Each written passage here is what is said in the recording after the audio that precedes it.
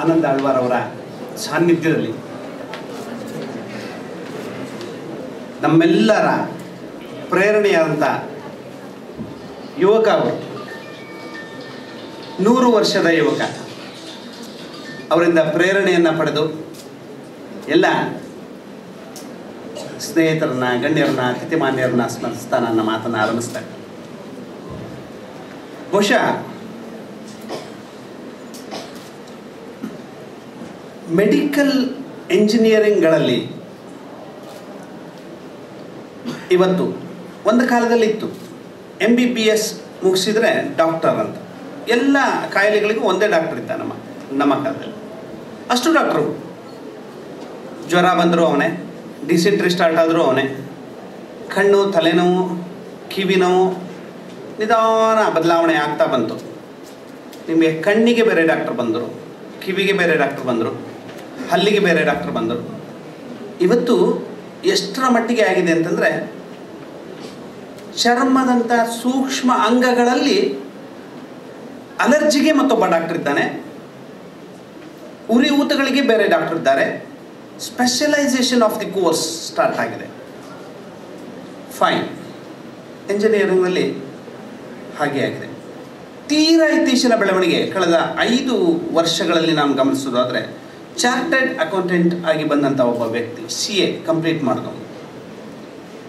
Company ಅಫೇರ್ಸನ್ನು ನೋಡ್ಕೊಳ್ಳಿಕ್ಕೆ CA ಒಪ್ಪೋದಿಲ್ಲ ಇವತ್ತು ನಮಗೆ ಅಂತ, ಅದಕ್ಕೆ ಸ್ಪೆಷಲೈಸೇಷನ್ ಮಾಡಿ ಮತ್ತೊಬ್ಬ ಕಂಪನಿ ಸೆಕ್ರೆಟರಿ CS ಕಂಪ್ಲೀಟ್ ಮಾಡಿದವನು ಹೋಗ್ತಾನೆ.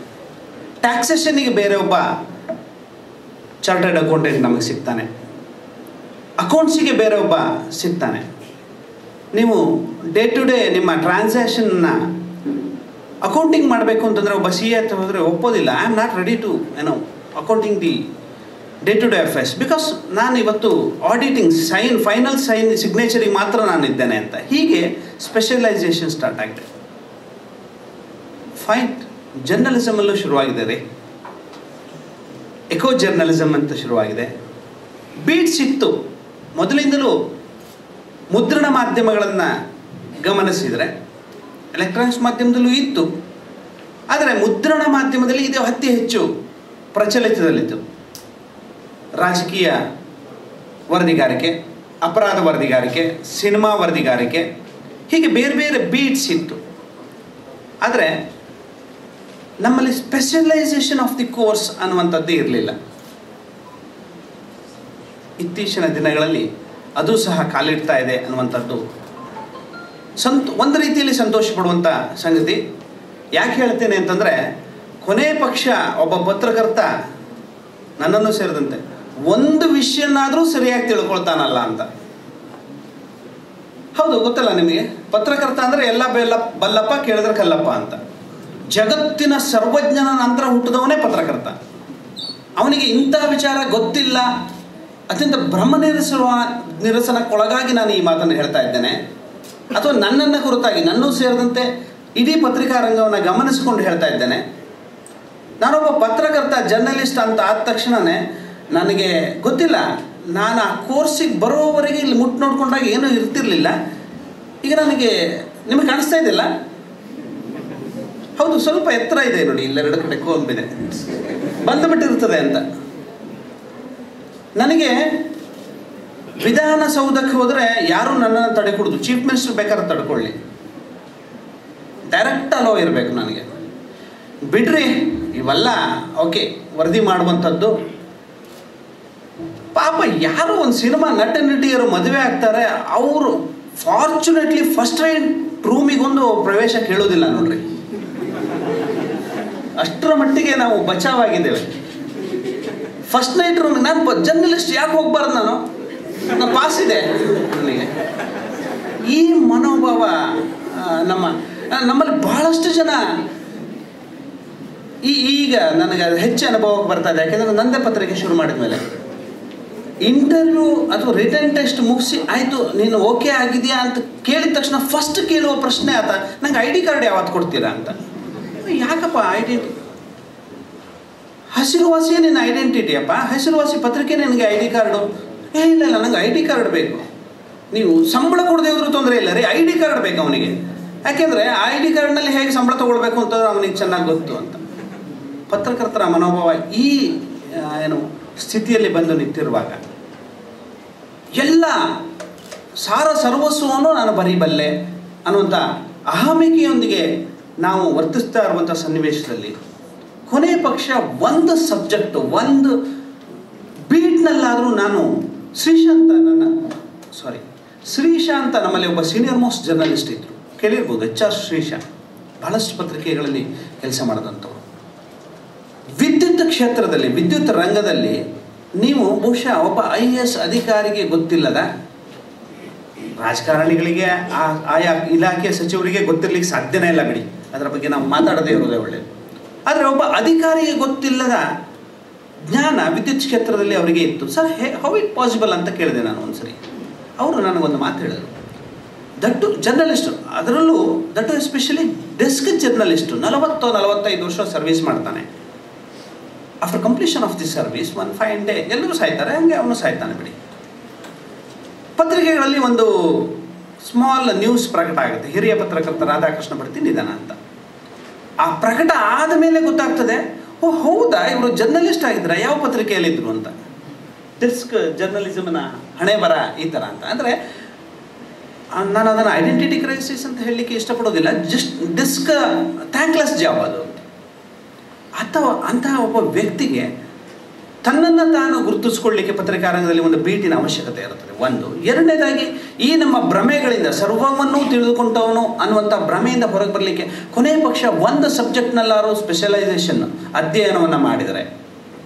ನಾನು ಇನ್ನೂ ಒಂದು ಆಶಯ ಏನು ವ್ಯಕ್ತಪಡಿಸ್ತಾ ಇದ್ದೇನೆ ಅಂದರೆ, ಪ್ರತಿ ವರ್ಷಕ್ಕೊಂದು ಬೀಟ್ ನಮ್ಮದು ಚೇಂಜ್ ಆಗಬೇಕು ಅಂತ. ಈ ವರ್ಷ ನಾನು ಕೈಗಾರಿಕೆ ವಿದ್ಯುತ್ತನ್ನು ಅಧ್ಯಯನ ಮಾಡ್ತೇನೆ ಅಂತಂದರೆ, ಬೀಟ್ ಮಾಡ್ತೇನೆ ಅಂದರೆ ಮುಂದಿನ ವರ್ಷ ಪರಿಸರವನ್ನು ಅಧ್ಯಯನ ಮಾಡಬೇಕು, ಅದಕ್ಕೆ ಮುಂದಿನ ವರ್ಷ ಸ್ಪೋರ್ಟ್ಸಿಗೆ ಹೋಗಬೇಕು, ನೆಕ್ಸ್ಟ್ ಹೀಗೆ ಮಾಡೋದ್ರಿಂದಾಗಿ ಪತ್ರಿಕಾ ರಂಗದ ಎಲ್ಲ ಮಜಲುಗಳು ಮತ್ತು ಎಲ್ಲ ವಿಷಯಗಳನ್ನು ಅರಿತುಕೊಳ್ಳಲಿಕ್ಕೆ ಸಾಧ್ಯ ಆಗ್ತದೆ. ಆ ಡೆಡಿಕೇಶನ್ ಬೇಕು ಅಂತ.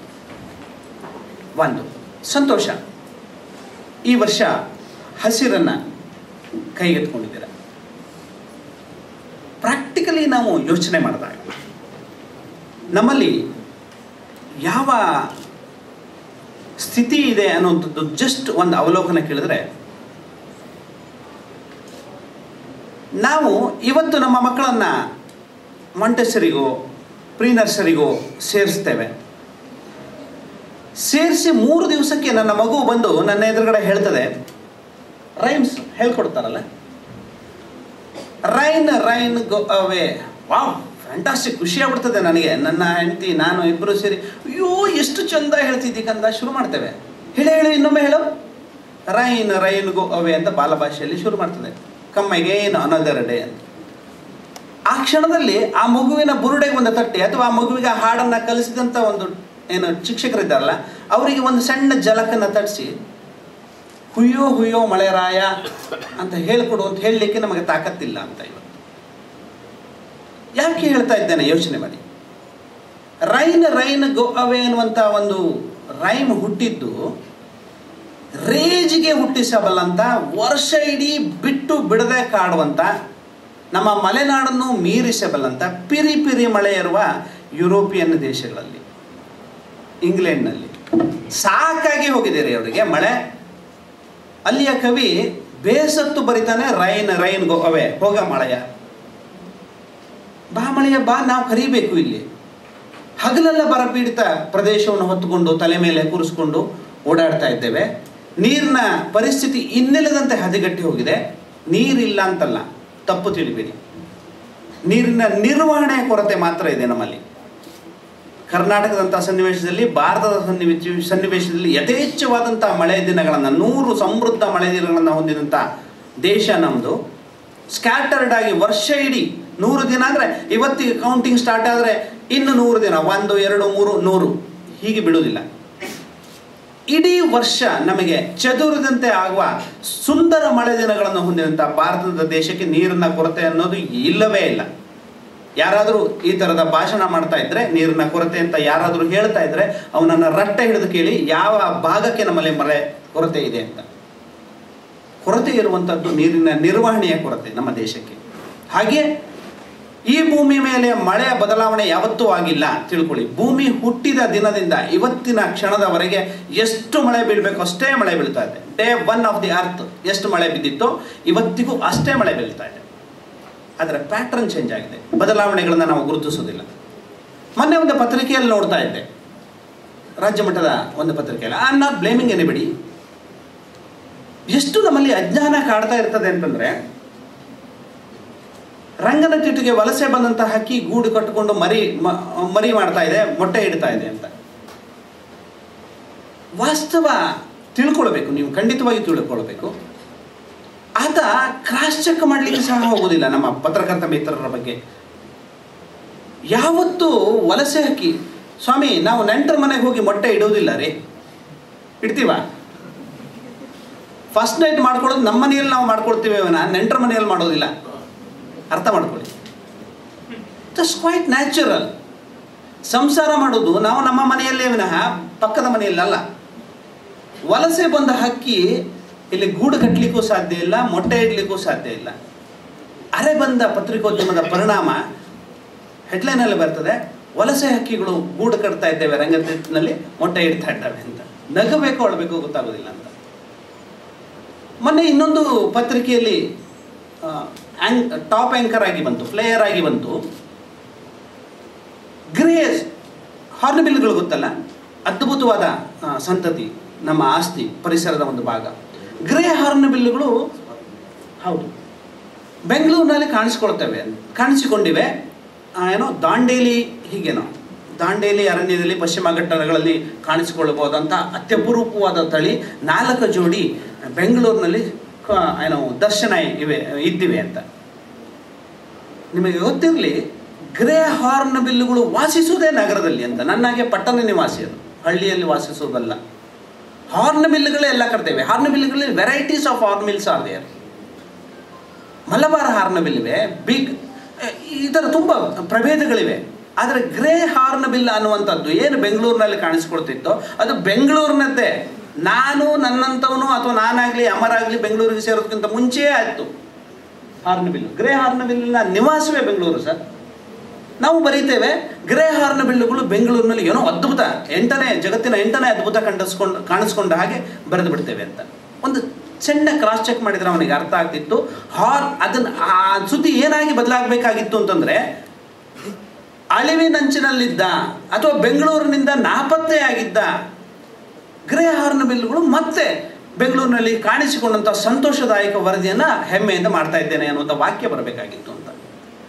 ಇದು ಹಾಗೆ ರೈನ್ ಗೋ ಅವೇ ಅಂತ ಕಲಿಸ್ತಾನೆ ಇರ್ತಾರೆ. ನಮ್ಮ ಪತ್ರಕರ್ತರು ಯಾವತ್ತೂ ತಲೆ ಕೆಡಿಸ್ಕೊಳ್ಳೋದಿಲ್ಲ. ಏನನ್ನ ವರದಿ ಮಾಡಬೇಕು ಅನ್ನುವಂಥ ವಿವೇಚನೆ ಇಲ್ಲದೆ, ಅದರಲ್ಲೂ ಬಹಳ ಮುಖ್ಯವಾಗಿ ಪರಿಸರದಂಥ ವಿಚಾರದ ಅತಿ ಸೂಕ್ಷ್ಮ ಸಂಗತಿಗಳ ಅಧ್ಯಯನಕ್ಕೆ ಒಳಪಡದೆ ಮಾಡುವಂಥ ಪತ್ರಿಕೋದ್ಯಮ ಇವತ್ತು. ಹೌದು, ಅವಸರದ ಸಾಹಿತ್ಯ ಇಲ್ಲ ಅಂತ ಹೇಳೋದಿಲ್ಲ. ನಾನು ಅವಸರ ಅಂಥೇಳಿ ನನ್ನಪ್ಪನ ಹೆಸರನ್ನು ಬೇರೆದು ಹೇಳಲಿಕ್ಕೆ ಆಗೋದಿಲ್ಲಲ್ಲ. ನಾನು ನನ್ನ ಅಪ್ಪನ ಹೆಸರನ್ನೇ ಹೇಳಬೇಕೇನ ಜನ ತಪ್ಪು ತಿಳಿತಾರೆ. ಪತ್ರಿಕೋದ್ಯಮದಲ್ಲಿ ಇವತ್ತು ಆಗ್ತಾ ಇರುವಂಥದ್ದು ಇದು ಅಂತ. ಇದು ಒಂದು. ಎರಡನೇದಾಗಿ ಪ್ರಸಾದ್ ಬೇಸರ ಪಟ್ಟುಕೊಡ್ಬೇಡಿ, ಟಿವಿಯ ಎಲೆಕ್ಟ್ರಾನಿಕ್ ಮಾಧ್ಯಮ ಇವತ್ತು ಪ್ರಸ್ತುತ ವಿದ್ಯಮಾನದಲ್ಲಿ ಪ್ರಚಲಿತಕ್ಕೆ ಬಂದ ನಂತರ ಇನ್ನಷ್ಟು ಅವಸರ ನಮಗೆ ಹುಟ್ಟುಕೊಂಡಿದೆ. ಜೊತೆಗೆ TRPಯ ಒಂದು ಕೆಟ್ಟ ಪಿಡುಗು ನಮ್ಮನ್ನು ಅಂಟಿಕೊಂಡಿದೆ. ಕೊನೆ ಪಕ್ಷ ಒಂದು ಹಂತದ ಭಾಳ ಅಲ್ಲ, ಒಂದು ಹಂತದ ನಿಯಂತ್ರಣರು ಈ ಡೆಸ್ಕ್ ಅಥವಾ ಮುದ್ರಣ ಮಾಧ್ಯಮದ ಪತ್ರಕರ್ತರಿಗೆ ಇತ್ತೇನೋ. ಇವತ್ತು ಅದೂ ಇಲ್ಲ ಅಂತ ಧೈರ್ಯವಾಗಿ ಹೇಳ್ತೇನೆ, ಧೈರ್ಯವಾಗಿ ವಿತಿನ್ ಕೋರ್ಸ್. ಯಾಕೆ ಕೇಳಿ, ಕಾವೇರಿ ಇಶ್ಯೂ ನಡೀತಾ ಇತ್ತು. ನಾವು ಯಾರ ನಿಯಂತ್ರಣಕ್ಕೆ ಒಳಪಟ್ಟು ಕೆಲಸ ಮಾಡ್ತಾ ಇದ್ದೇವೆ ಪತ್ರಕರ್ತರು ಅನ್ನುವಂಥ ಅವಲೋಕನವನ್ನು ಮತ್ತೆ ನಾನು ಮಾಡ್ಕೊಳ್ತಾ ಇದ್ದೇನೆ. ಗೊತ್ತಿಲ್ಲ, ಐ ಡೋಂಟ್ ನೋ. ಪತ್ರಿಕೋದ್ಯಮ ಉದ್ಯಮಕ್ಕೆ ಮತ್ತೆ ಕೋಟ್ಸ್ ಹಾಕ್ಕೊಡಿ. ಉದ್ಯಮದ ಹಿಡಿತ ನಮ್ಮ ಮೇಲೆ ಯಾರದೋ ಆಸಕ್ತಿಗೆ, ಯಾರದೋ ಪೂರ್ವಾಗ್ರಹಕ್ಕೆ ನಾವು ಪೀಡಿತರಾಗಿ ಕೆಲಸ ಮಾಡುವಂಥ ಸ್ಥಿತಿ ಸನ್ನಿವೇಶ ನಿರ್ಮಾಣ ಆಗಿದೆಯಾ ಅನ್ನುವಂಥ ಒಂದು ಅನುಮಾನ ಅಲ್ಲ, ಭೌತಿಕ ಖಚಿತತೆ ನನಗೆ ಒಳಪಟ್ಟಿದೆ. ಸಣ್ಣ ಎಕ್ಸಾಂಪಲ್ ಕೊಡ್ಲಿಕ್ಕೆ ಹೊರಟದ್ದು ನಾನು ಅದನ್ನೇ. ಕಾವೇರಿ ಇಶ್ಯೂ ದೇವರಾಣೆ ಕಾವೇರಿ ಅನ್ನುವಂಥದ್ದು ಇಶ್ಯೂನೇ ಅಲ್ಲ. ಮತ್ತದನ್ನೇ ಹೇಳ್ತೇನೆ, ಕರ್ನಾಟಕಕ್ಕೆ ಅಥವಾ ಬೆಂಗಳೂರಿಗೆ ಅಥವಾ ತಮಿಳುನಾಡಿಗೆ ನೀರು ಬೇಕಾಗಿಲ್ಲ ರೀ, ಕಾವೇರಿ ನೀರು ಬೇಕಾಗಿದೆ. ಹೌದು, ಫ್ರ್ಯಾಂಕ್, ನೀರು ಬೇಕಾಗಿಲ್ಲ. ನೀರು ಬೇಕಾದ್ರೆ ನಾನು ಕೊಡ್ತೇನೆ, ಬನ್ನಿ. ಬೆಂಗಳೂರಿನಿಗೆ ಕುಡಿದು ವಾಂತಿ ಮಾಡುವಷ್ಟು ಕಕ್ಕುವಷ್ಟು ನೀರು ಬೆಂಗಳೂರಿನಲ್ಲೇ ಇದೆ.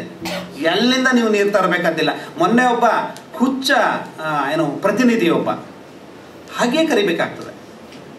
ಮಹಾಮೂರ್ಖ ಜನಪ್ರತಿನಿಧಿಗಳನ್ನು ನಾವು ಆರಿಸಿ ಕಳಿಸ್ತಾ ಇದ್ದೇವೆ ನಮ್ಮ ಜನನಾಯಕರು ಅಂತ ಅಂದ್ಕೊಂಡು. ಮುಗೀತು, ಎಲ್ಲ ಮುಗೀತು. ನೇತ್ರಾವತಿ ಮುಗೀತಂತೆ, ಎತ್ತಿನಹೊಳೆ ಮುಗೀತಂತೆ. ಯಾಕೆ ಸುಮ್ಮನೆ ಕೂತಿದ್ದೀರಿ ಅಂತ ನಾನು ಕೇಳ್ತೇನೆ. ರಟ್ಟೆ ಹಿಡಿದು ಕೇಳಬೇಕು ನಾವು ಪತ್ರಕರ್ತರು. ತರ್ತೀಯಪ್ಪ ಶರಾವತಿ ಏನು ನಿಮ್ಮ ಅಪ್ಪನ ಮನೆದ, ನೇತ್ರಾವತಿ ಏನು ನಿಮ್ಮ ಅತ್ತೆ ಮನೆಯಿಂದ ಬಳುವಳಿ ಬಂದದ್ದ ಕೇಳಬೇಕು ನಾವು ಪತ್ರಕರ್ತರು ಅಂತ. ಹೇಗೆ ತರ್ತೀವಿ? ಚಿಟಿಕೆ ಚಪ್ರ ಅಂತ ನಾವು ಕರಿತೇವೆ. ನಮ್ಮಲ್ಲಿ ಗಾದೆ ಇದೆ ಮಲೆನಾಡಿನಲ್ಲಿ, ನಿಮ್ಮಲ್ಲಿ ಇದ್ದಿರ್ಬೋದು. ಚಿಟಿಕೆ ಚಪ್ರ ಅಂದ್ರೆ ನಾನು ಇಲ್ಲೇ ಕೂತ್ಕೊಳ್ತೇನೆ. ಯಾವ ಇಂಜಿನಿಯರ್ ಬೇಕಾಗಿಲ್ಲ, ಯಾವ ಎಕ್ಸ್ಪರ್ಟಿ ಬೇಕಾಗಿಲ್ಲ, ಯಾರೂ ಬೇಕಾಗಿಲ್ಲ ಸ್ವಾಮಿ. ನಮಗೆ ಇಲ್ಲೊಂದು ಕಂಬ, ಇಲ್ಲೊಂದು ಕಂಬ, ಇಲ್ಲೊಂದು ಕಂಬ, ಇಲ್ಲೊಂದು ಕಂಬ, 4 ಕಂಬ ನಿಂತೋಯ್ತು. ಹೀಗೆ ನಿಮಗೆಲ್ಲ ಚಪ್ಪರಕ್ಕೆ ಏನು ಬೇಕೋ ಇದಷ್ಟನ್ನು ಕೂತ್ಕೊಂಡು ಇಲ್ಲೇ ಚಿಟಿಕೆ ಹೊಡೆಯೋದ್ರಲ್ಲಿ ಚಪ್ಪರ ಮುಗಿಸ್ತೇನಂತೆ. ನಮ್ಮ ರಾಜಕಾರಣಿಗಳು, ನಮ್ಮ ನಾಯಕರು ಎನಿಸ್ಕೊಂಡವ್ರು, ಸೋಕಾಲ್ಡ್ ನಾಯಕರು ಎನಿಸ್ಕೊಂಡವ್ರು ಮಾಡ್ತಾ ಇರೋದು ಹಾಗೆ. ಯಾರೋ ಒಬ್ಬ ನೀವು ಗೂಗಲ್ ಮ್ಯಾಪ್ನಲ್ಲಿ ಹಾಕಿದರೆ, ಸರ್ಚಿಂಗ್ ಹಾಕಿದರೆ, ನೀವು ಪ್ರೊಸೆಸಿಂಗ್ನಲ್ಲಿ ನೋಡಿದರೆ ನಿಮಗೂ ಮಾಡ್ಬೋದು, ನೀವು ಮಾಡ್ಬೋದು, ನೀವು ಎಕ್ಸ್ಪರ್ಟಿನೇ. ಶರಾವತಿ ಎಷ್ಟು ಆಳದಲ್ಲಿದೆ, ಎಷ್ಟು ಎತ್ತರದಲ್ಲಿದೆ, ಎಷ್ಟು ನೀರಿದೆ, ಎಷ್ಟು ಹರಿವಿದೆ, ಎಷ್ಟು ಮಲೈ ಸರಾಸರಿ ಇವೆ, ಎಲ್ಲ ಮಾಹಿತಿಗಳು ಇವತ್ತು ಗೂಗಲಲ್ಲಿ ಸಿಗ್ತಾ ಇವೆ. ಮ್ಯಾಪಿಂಗ್ನಲ್ಲಿ ನೀವು ಮಾಡ್ಬೋದು. ಅದನ್ನು ಆಧರಿಸಿ ಒಬ್ಬ ಸ್ಕೆಚ್ ಮಾಡಿ ಕೊಡ್ತಾನೆ. ಇನ್ನೊಬ್ಬ ಇಂಜಿನಿಯರ್ ಗುತ್ತಿಗೆದಾರನ ಪಾಲುದಾರಿಕೆಯೊಂದಿಗೆ ನಿಮಗೆ ಬಜೆಟಿಂಗ್ ಮಾಡಿ ಕೊಡ್ತಾನೆ. ಇವರು ಅನೌನ್ಸ್ ಮಾಡ್ತಾರೆ. ನಾನು ನನ್ನಂಥ ಒಬ್ಬ ಎಕ್ಸ್ಪರ್ಟ್ ಅದಕ್ಕೆ ಬೆಂಬಲಕ್ಕೆ ನಿಲ್ತೇನೆ. ನಾನು ಯಾರ ಹೆಸರನ್ನು ಹೇಳಲಿಕ್ಕೆ ಹೋಗೋದಿಲ್ಲ. ಶರಾವತಿಯನ್ನು ಬೆಂಗಳೂರಿಗೆ ತಂದು ಬಿಡ್ತೇವೆ, ನೇತ್ರಾವತಿಯನ್ನು ಬೆಂಗಳೂರಿಗೆ ಹರಿಸಿ ಬಿಡ್ತೇವೆ. ಭಗೀರಥನ ನಂತರ ಇವರೇ ಹುಟ್ಟಿದ್ರಿ, ಇವರೇ ಹುಟ್ಟಿರೋದು. ತಪಸ್ಸು ಮಾಡಿ ಗಂಗೆಯನ್ನು ಇಳಿಸಿಬಿಡ್ತಾರೆ. ನಾನು ಇಂಥದನ್ನು ಕ್ವಶನ್ ಮಾಡುವ ಮನೋಭಾವ ನಮ್ಮ ಪತ್ರಕರ್ತರಲ್ಲಿ ಯಾಕೆ ಹುಟ್ಟೋದಿಲ್ಲ? ಯಾಕೆ ನಮಗೆ ಆ ಸಣ್ಣ ವಿವೇಚನೆ ಹೊಳೆಯೋದಿಲ್ಲ? ಜಾರ್ಜ್ ಮೊನ್ನೆ ಕೊಡ್ತಾ ಇದ್ದಾರೆ, ನಮ್ಮ ನಗರಾಭಿವೃದ್ಧಿ ಸಚಿವ ಜಾರ್ಜ್ ಮೊನ್ನೆಯಷ್ಟೇ BBC ವರದಿಯ ನಂತರ BBC ವರದಿ ಮಾಡ್ತದೆ. ಬೆಂಗಳೂರು ಸಹ, ಕೇಪ್ ಟೌನ್ ಗೊತ್ತಲ್ಲ ನಿಮಗೆ, ಕೇಪ್ ಟೌನ್ನಲ್ಲಿ ಇವತ್ತು ಬರ ಪರಿಸ್ಥಿತಿ ಉಲ್ಬಣಗೊಂಡು ಉಚ್ಚಾಯ ಸ್ಥಿತಿಯನ್ನು ತಲುಪಿದಂಥ ಪರಿಸ್ಥಿತಿ ಇದೆ. ಸ್ವಯಂಕೃತ ಅಪರಾಧವೇ ಅದು. ಯಾವುದೇ ಜಗತ್ತಿನ ಯಾವುದೇ ನಗರಗಳು ನೀರಿನ ದಾಹಕ್ಕೆ ಒಳಗಾಗಿವೆ ಅಂತಂದರೆ ಅದು ಸ್ವಯಂಕೃತ. ಅದೇ ಪರಿಸ್ಥಿತಿ ಬೆಂಗಳೂರಿನಲ್ಲಿ ಆಗ್ತದೆ ಅಂತ BBC ವರದಿ ಕೊಟ್ಟರೆ ನಮ್ಮ ಸಚಿವರು, ಸನ್ಮಾನ್ಯ ಸಚಿವರು ಹೇಳ್ತಾರೆ BBC ವರದಿಯಲ್ಲಿ ಹುರುಳಿಲ್ಲ, ಅದು ಎಕ್ಸಾಜರೇಟೆಡ್ ವರದಿ ಅಂತ. ಹಾಗಾದರೆ ಏನಪ್ಪ ಸಮಸ್ಯೆ ಕೇಳಿದ್ರೆ ಶರಾವತಿ ತರ್ತೇನೆ ಅಂತ. ಇದು ಎಕ್ಸಾಜರೇಷನ್ ಅಲ್ವಾ? ಯಾವೊಬ್ಬ ಪತ್ರಕರ್ತನೂ ಕೊಟ್ಟಂಥ ಪತ್ರಿಕಾಗೋಷ್ಠಿಯಲ್ಲಿ ಕೊಡ್ತಂಥ ಪತ್ರಕರ್ತ ಕೇಳೋದಿಲ್ಲ ರೀ. BBC ವರದಿ ನಿಮಗೆ ಗೊತ್ತಾ? BBC ಹೋಗ್ಲಿ, ಕೊನೆಯ ಪಕ್ಷ ಶರಾವತಿಯನ್ನು ಬುಡದಿಂದ ತಲೆಯವರಿಗೆ ನೋಡಿದೀನಪ್ಪ ನೀನು, ಕೇಳೋದಿಲ್ಲ ಅಂತ. ಶರಾವತಿಯ ಸ್ಪೆಲ್ಲಿಂಗ್ ಗೊತ್ತಿಲ್ಲದ ನಮ್ಮ ಒಬ್ಬ ಸಚಿವ ಹೇಳಿಕೆ ಕೊಡ್ತಾನೆ. ಶರಾವತಿಯನ್ನು, ನೇತ್ರಾವತಿ ಎಲ್ಲಿ ಹುಟ್ಟುತ್ತದೆ ಅಂತಲೇ ಗೊತ್ತಿಲ್ಲ, ಅದರಲ್ಲಿ ಎಷ್ಟು ನೀರಿದೆ ಅನ್ನೋದು ಗೊತ್ತಿಲ್ಲ. ಕತ್ತೆ ಸ್ವಲ್ಪ ಸೂಸು ಮಾಡಿದ್ರು ಜಾಸ್ತಿ ನೀರು ಬರ್ತದೆ. ಬೇಸಿಗೆಯಲ್ಲಿ ನಮ್ಮ ನೇತ್ರಾವತಿಯಲ್ಲಿ ಅಷ್ಟು ನೀರು ಇರುವುದಿಲ್ಲ. ಎತ್ತಿನ ಹೊಳೆ ಅನ್ನುವಂಥದ್ದು ಹೊಳೆಯಲ್ಲ, ನದಿಯಲ್ಲ ಅಂತ ಪರಿಸ್ಥಿತಿ ನಿರ್ಮಾಣ ಆಗಿದೆ. ಇವರು ಹೇಳಿಕೆ ಕೊಡ್ತಾರೆ, ನೇತ್ರಾವತಿನ ತಗೊಂಡು ಹಾಕ್ತಾನೆ. ಪಾಪಮ್ಮ ಅನ್ನುವಂಥ ಒಂದು ಪುಟ್ಟ ಘಟನೆ, ಸ್ವಲ್ಪ ಜಾಸ್ತಿ ಸಮಯ ತಗೊಳ್ತಾನೆ, ಹೇಳಲೇಬೇಕಂತ ಸನ್ನಿವೇಶ, ಕ್ಷಮಿಸಿ. ಪಾಪಮ್ಮ ಅನ್ನುವಂಥ ಕೋಲಾರದ ಯಾವ ಕೋಲಾರಕ್ಕೆ ನೀರು ಕೊಡ್ತೇನೆ ಅಂತ ಹೊರಟಿದಾರೋ ಇವರು, ಅದೇ ಕೋಲಾರದ ಮಾಲೂರಿನ ಒಂದು ದಿಟ್ಟ ಮಹಿಳೆ ಅಂತ ಕರೀತೇನೆ.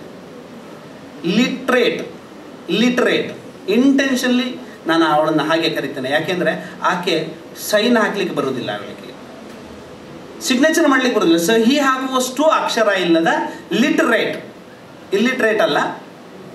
ಯಾಕೆ? ನಮಗೆ ಸೈನ್ ಹಾಕ್ಲಿಕ್ಕೆ ಬರ್ತದೆ, ಪ್ರತಿಯೊಂದು ಗೊತ್ತಿದೆ, ಆದರೆ ಜೀವನ ಅನುಭವದ ಕೊರತೆ ದಟ್ಟವಾಗಿ ನಮ್ಮನ್ನು ಕಾಡ್ತಾ ಇದೆ. ಒಂದು ತೆಂಗಿನಕಾಯಿಯ ಬೆಲೆ ನಮಗೆ ಗೊತ್ತಿಲ್ಲ ಅಂತ, ಅಥವಾ ತೆಂಗಿನಕಾಯಿ ಹೇಗೆ ನಾವು ಎಲ್ಲ ಮೂಲಗಳು.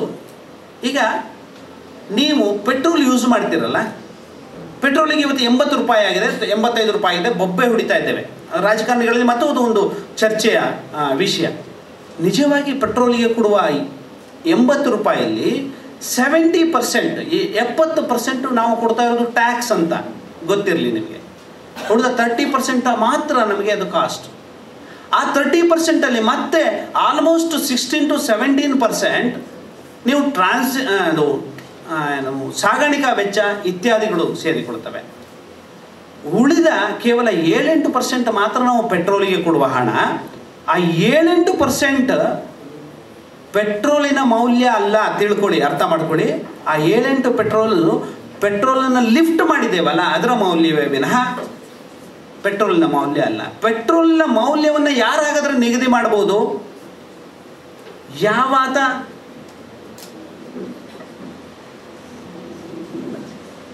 ಯಾವಾತ ಪೆಟ್ರೋಲನ್ನು ಉತ್ಪಾದನೆ ಮಾಡಿದಾನೋ, ಅಲ್ಲಿ ಸೃಷ್ಟಿಸಿ ಇಟ್ಟಿದಾನೋ. ನಾವ್ಯಾರು ಪೆಟ್ರೋಲನ್ನು ಸೃಷ್ಟಿ ಮಾಡಿಲ್ಲ. ಸೃಷ್ಟಿ ಮಾಡಿದಂಥ ಒಬ್ಬ ವ್ಯಕ್ತಿ ಇದ್ದಾನಲ್ಲ, ಒಬ್ಬ ಶಕ್ತಿ ಇದೆಯಲ್ಲ, ಅವನು ಮಾತ್ರ. ನಮ್ಮ ಖನಿಜಗಳು ಹಾಗೆ, ನಮ್ಮ ನದಿಯೂ ಹಾಗೆ. ಹಾಗಾಗಿ ನೇತ್ರಾವತಿ ಆಗಲಿ, ಕುಮದ್ವತಿ ಆಗಲಿ, ಅಥವಾ ನಿಮಗೆ ಶರಾವತಿ ಆಗಲಿ, ಅದರ ಮೌಲ್ಯವನ್ನು, ಅದರ ವ್ಯಾಲ್ಯೂವನ್ನು ಅರ್ಥ ಮಾಡ್ಕೊಳ್ಳಿಕ್ಕೆ ಸಾಧ್ಯ ಇರೋದು ಅವನಿಗೆ ಮಾತ್ರ. ಇವರು ಕಟ್ಟಲಿಕ್ಕೆ ಯಾರೂ ಅಲ್ಲ. ಇಂಥ ಒಂದು ಹುಚ್ಚು ಭ್ರಮೆಯಲ್ಲಿ ನಾವು ಓಡಾಡ್ತಾ ಇದ್ದೇವೆ. ಬೆಂಗಳೂರಿಗೆ ನಾವು ಅದನ್ನು ಹರಿಸಲಿಕ್ಕೆ ಯೋಚನೆ ಮಾಡ್ತಾ ಇದ್ದೇನೆ. ಅಂಥ ಒಬ್ಬ ಲಿಟ್ರೇಟ್ ಮಹಿಳೆ ಪಾಪಮ್ಮ ಅಂತ ಮಾಲೂರಿನವಳು. ಇಂಥದ್ದೇ ಒಂದು ಸಮಾರಂಭದಲ್ಲಿ ರಾಜಕಾರಣಿ ಭಾಷಣ ಬಿಗಿತಾ ಇರುವಾಗ ಕೇಳ್ತಾಳೆ ಏಕೆ ಪ್ರೇಕ್ಷಕಿಯಾಗಿ ಕುಳಿತಂಥ ಮಹಿಳೆ, ಸರ್ ನಿಜವಾಗಿಯೂ ನೇತ್ರಾವತಿಯನ್ನು ಅಥವಾ ಎತ್ತಿನ ಹೊಳೆಯನ್ನು ಅಥವಾ ಶರಾವತಿನ, ಸುಮ್ಮನೆ ಎಕ್ಸಾಂಪಲ್ ತಗೊಳ್ತೇನೆ, ನಾವು ಮಾಲೂರುವರೆಗೆ ತರಿಸ್ತೀರಾ? ಅನುಮಾನವೇ ಇಲ್ಲ. ಈ ವರ್ಷ ಎಲೆಕ್ಷನ್ನಲ್ಲಿ ನಮ್ಮನ್ನು ಆಡಳಿತಕ್ಕೆ, ಅಧಿಕಾರಕ್ಕೆ ತಂದು ನೋಡಿ, ನಾವು ಡೆಫಿನೆಟ್ಲಿ ಹರಿಸ್ತೇವೆ. ಓಕೆ, ಅದರ ಬಗ್ಗೆ ಅನುಮಾನವೇ ಇಲ್ವಾ? ಯಾಕೆಂದರೆ ನಾಯಕರು ಕೊಟ್ಟ ಭರವಸೆ ಎಲ್ಲ ಈಡೇರಿಸ್ತಾರಲ್ಲ.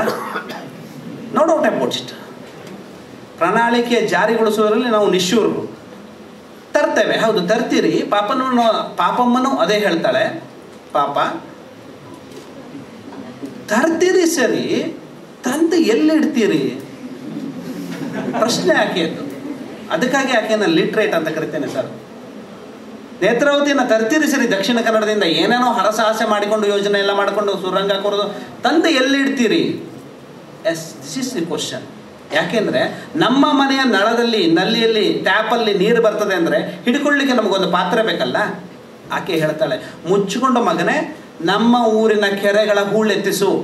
ಅಲ್ಲಿ ಜಾಗ ಉಳಿದ್ರೆ, ಈ ಸರಿ ಮಳೆ ಬಂದಾಗ ಅದು ತುಂಬದೇ ಇದ್ರೆ ಆವಾಗ ನೇತ್ರಾವತಿಯ ಬಗ್ಗೆ ಯೋಚನೆ ಮಾಡು, ಇಳಿದು ಹೋಗು ವೇದಿಕೆಯಿಂದ ಅಂತ ದಿಟ್ಟ ಉತ್ತರವನ್ನು ಕೊಟ್ಟಂಥ ಮಹಿಳೆ.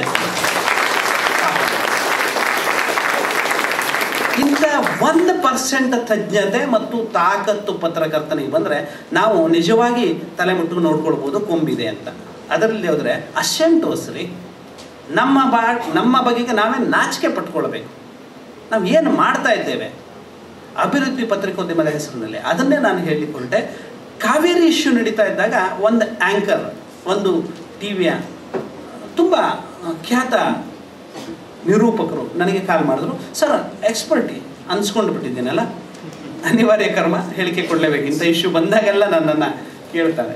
ಫೋನ್ ಮಾಡಿ ಸರ್ ಕಾವೇರಿ ಇಶ್ಯೂ ಬಗ್ಗೆ ಚರ್ಚೆ ಮಾಡ್ತಾ ಇದ್ದೀವಿ, ಸಂವಾದ ಮಾಡ್ತೀವಿ, ಬರೀ ಡಿಸ್ಕಷನಿಗೆ ಬರಬೇಕು. ಇಲ್ಲಪ್ಪ, ನಾನು ಸ್ವಲ್ಪ ಬ್ಯುಸಿ ಇದ್ದೇನೆ. ಯಾಕೆಂದರೆ 1 hour ಬೆಂಗಳೂರಿನಲ್ಲಿ ಡಿಸ್ಕಷನ್ ಅಂದರೆ ನೀವು ಸ್ಟುಡಿಯೋಕ್ಕೆ ಹೋಗ್ಲಿಕ್ಕೆ 1 hour, ಬರ್ಲಿಕ್ಕೆ 1 hour, ಮಧ್ಯ 1 hourನಲ್ಲಿ ಅಮರ್ ಪ್ರಸಾದಕ್ಕೆ ಚೆನ್ನಾಗಿ ಗೊತ್ತು. 1 hourನಲ್ಲಿ ನನಗೆ ಕೊಡೋದು ಕೇವಲ 7-8 ನಿಮಿಷ ಮಾತ್ರ.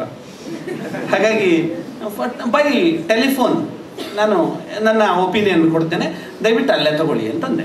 ಓಕೆ ಫೈನ್ ಅಂತ ಡಿಸ್ಕಷನ್, ಚರ್ಚೆ ಆರಂಭವಾದ ಪ್ಯಾನಲ್ ಡಿಸ್ಕಷನ್ ಶುರುವಾಯಿತು. ನನಗೆ ಕಾಲು ಬಂದು ನನ್ನ ಸರದಿ ಬಂದಾಗ, ಸರ್ ಬಡ್ತಿಯವರೇ, ನೀವು ಕಾವೇರಿಯ ವಿಚಾರದ ಬಗ್ಗೆ ಏನು ಹೇಳ್ತಾ ಇದ್ದೀರಿ? ಕಾವೇರಿ ವಿವಾದ ಬಗ್ಗೆ ನಿಮ್ಮ ಎದುರುಗಡೆ ಏನು ಹೇಳಿದ್ನೋ ಅದನ್ನೇ ಹೇಳಿದೆ. ಕಾವೇರಿ ಸಮಸ್ಯೆ ನಮ್ಮಲ್ಲಿ ಇರೋದು ಕಾವೇರಿ ಸಮಸ್ಯೆವನ್ನ, ನೀರಿನ ಸಮಸ್ಯೆ ಅಲ್ಲ. ಮುಗಿಸ್ತೇನಮ್ಮ, ಡೆಫಿನೆಟ್ಲಿ ಮುಗಿಸ್ತೇನೆ. ಅದನ್ನೇ ಹೇಳಿದೆ. ಆ ವ್ಯಕ್ತಿ ನನಗೆ ಟಕ್ಕಂತ ಫೋನ್ ಕಟ್ ಮಾಡಿಬಿಡ್ಬೇಕಾ? ಇದು ಸಮಸ್ಯೆ ಇದಲ್ಲ, ನಾನು ಇನ್ನೂ ಹೇಳಲಿಕ್ಕೆ ಹೊರಟಿದ್ದೆ. ಬೆಂಗಳೂರಿನಲ್ಲಿ ಮಳೆ ಬೀಳ್ತದೆ, ಮಳೆ ನೀರು ಹಿಡ್ಕೊಳ್ಬೇಕು, ನಂದು ಬಡಬಡಿಸೋದು ಇದ್ದೇ ಇರ್ತದಲ್ಲ, ಶುರು ಮಾಡಿದ್ದೆ. ಟಕ್ಕಂತ ಫೋನ್ ಕಟ್ ಮಾಡಿಬಿಡ್ದೆ. ವರ್ಕೌಟ್ ಆಗಲ್ಲ ರೀ ಇದು. ಅವನಿಗೆ ಅರಿವಾಗಿದೆ, ಆ್ಯಂಕರಿಗೆ ಈ ರೀತಿ ಮಾತಾಡಿದ್ರೆ ತನ್ನ ಚಾನಲ್ನ TRP, ನಮಗೆ ಗುದ್ದಾಟ ಬೇಕು, ಸಂಘರ್ಷ ಬೇಕು, ನಮ್ಮಲ್ಲಿ ಹಚ್ಚಾಕೋದು ಅಂತಾರಲ್ಲ, ಆ ಕೆಲಸವನ್ನು ನಾರದ್ರೂ ನಾವು ಯಶಸ್ವಿಯಾಗಿ ಮಾಡ್ತೇವೆ. ಅಂಥದ್ದು ಬೇಕು. ಫೋನ್ ಕಟ್ ಮಾಡಿದವನೇ ಫಸ್ಟ್ ಬ್ರೇಕ್ ತೊಗೊಂಡವನು ಮತ್ತೆ ಕಾಲ್ ಮಾಡಿದ್ರೆ, ಏನು ಸರ್ ಕಾವೇರಿ ಬಗ್ಗೆ ಮಾತಾಡಿ ಅಂತ ನೀವು ಏನೇನೋ ಮಾತಾಡ್ತೀರಿ, ಒಂದು ಸ್ವಲ್ಪ ಏನಾದ್ರು ಪ್ರವೋಕ್ ಮಾಡಿ ಮಾತಾಡಿ ಸರ್ ಅಂತ. ಅದನ್ನು ಎಕ್ಸಾಜರೇಟ್ ಮಾಡಬೇಕು, ಇಲ್ಲ ನಾವು ನಮ್ಮ ಕಾವೇರಿ ಹಿಂಗೆ ವೀರಾವೇಶದಿಂದ ಮಾತಾಡಬೇಕು, ಇಲ್ಲ ಕಾವೇರಿ ವಿವಾದ ಬೇಡ ರೀ, ನಮ್ಮ ಸಾಕಷ್ಟು ನೀರಿದೆ, ತಮಿಳ್ನಾಡಿಗೆ ಕುಡಿ, ತಮಿಳ್ನಾಡಿಗೆ ನೀರಿಲ್ಲ, ಅಥವಾ ತಮಿಳ್ನಾಡವರಿಗೂ ಬೇಕಾಗಿಲ್ಲ ನಮಗೂ ಬೇಕಾಗಿಲ್ಲ, ಮಳೆ ನೀರು ಹಿಡ್ಕೊಂಡ್ರೆ ನಮ್ಮಲ್ಲಿ ಎಷ್ಟು ಅಂತರ್ಜಲ ಇದೆ ಇಷ್ಟು ಅಂತರ್ಜಲ, ಇದು ವರ್ಕೌಟ್ ಆಗೋದಿಲ್ಲ ನಮ್ಮ ಮಾಧ್ಯಮಕ್ಕೆ ಚೆನ್ನಾಗಿ ಗೊತ್ತು, ರಾಜಕಾರಣಿಗಳಿಗೂ ಇದೆ ಪತ್ರಿಕೋದ್ಯಮಿಗಳಿಗೂ ಇದೆ. ಇಂಥದ್ರಿಂದ ಮನೋಭಾವವನ್ನು ಬದಲಿಸಿ ಕೊನೆ ಪಕ್ಷ ನಾವು ನೈಜ ಪತ್ರಿಕೋದ್ಯಮವನ್ನು, ಅಭಿವೃದ್ಧಿ ಪತ್ರಿಕೋದ್ಯಮವನ್ನು ಒಬ್ಬ ಪಾಪಮ್ಮನನ್ನು ಲೀಡ್ ಮಾಡಲಿಕ್ಕೆ ಸಾಧ್ಯ ಆಗ್ತದೆ ಅಂತಾದರೆ ನಾವು ಪತ್ರಿಕೋದ್ಯಮ ಮಾಡುವುದು ಅರ್ಥ ಇದೆ. ಅದರ್ವೈಸ್ ನಾವು ಬೇಕಾಗಿಲ್ಲ, ಕ್ಲರಿಕಲ್ ಜಾಬ್ ಸಾಕು ನಮಗೆ. ಪತ್ರಿಕೆಗಳು ನಿಜವಾಗಿ ಮಾಡ್ತಾ ಇರುವಂಥದ್ದು ರಾಜಕಾರಣಿಗಳ ಸ್ಟೇಟ್ಮೆಂಟ್ಗಳ ಪ್ರಕಟಿಸುವ ಪೈಪೋಟಿಯಲ್ಲೇ ವಿನಃ ಅಥವಾ TRPಯ ಸರ್ಕ್ಯುಲೇಷನ್ನ ಜನಪ್ರಿಯತೆಯ ಬೆನ್ನು ಬಿದ್ದ ಪ್ರೆಸ್ನೋಟ್ ಜರ್ನಲಿಸಮನ್ನು ಮಾತ್ರ ಮಾಡ್ತಾ ಇದ್ದೇವೆ, ನಾವು ನಿಜವಾದ ಪತ್ರಿಕೋದ್ಯಮವನ್ನು ಮಾಡ್ತಾ ಇಲ್ಲ. ನಿಜವಾದ ತಾಕತ್ತುಳ್ಳ ಲಿಟ್ರೇಟ್ ಪತ್ರಕರ್ತರಾಗಿ ನಾವು ಬದಲಾಗೋಣ ಅನ್ನುವಂಥ ಒಂದು ಸಣ್ಣ ಆಶಯವನ್ನು ನನ್ನ ಯುವಜನರ ಜೊತೆ ಹಂಚಿಕೊಳ್ತಾ, ಒಬ್ಬಾದರೂ ಇಂಥ ಪತ್ರಿಕೋದ್ಯಮವಾಗಿ ಬದಲಾಗ್ತೀನಿ ಅಂತಂದರೆ ಬನ್ನಿ, ನನ್ನ ಜೊತೆ ಕೆಲಸ ಮಾಡಲಿಕ್ಕೆ ಸಿದ್ಧ ಇದ್ದೇವೆ. ಎಕ್ಸ್ಪೀರಿಯನ್ಸ್ಗೆ, ಒಂದಷ್ಟು ಅನುಭವಕ್ಕೆ ನನ್ನ ಪತ್ರಿಕಾ ಕಚೇರಿ ತೆರೆದಿರ್ತದೆ ಅನ್ನುವಂಥ ಆಹ್ವಾನ ಕೊಡ್ತಾ ನನ್ನ ಮಾತು ಮುಗಿಸ್ತೇನೆ. ಕ್ಷಮಿಸಿ.